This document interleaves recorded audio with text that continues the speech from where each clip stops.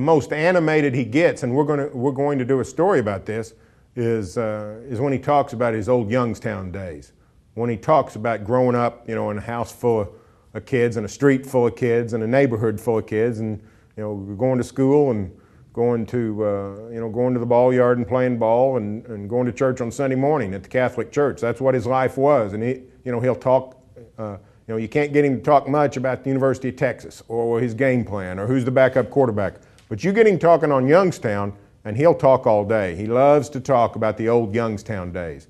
Well, I think it shaped him a lot. Maybe not in terms of X's and O's, although the whole entire Stoops family, they're defensive guys. But I think intensity, work ethic, those things really rubbed off on Bob from his father.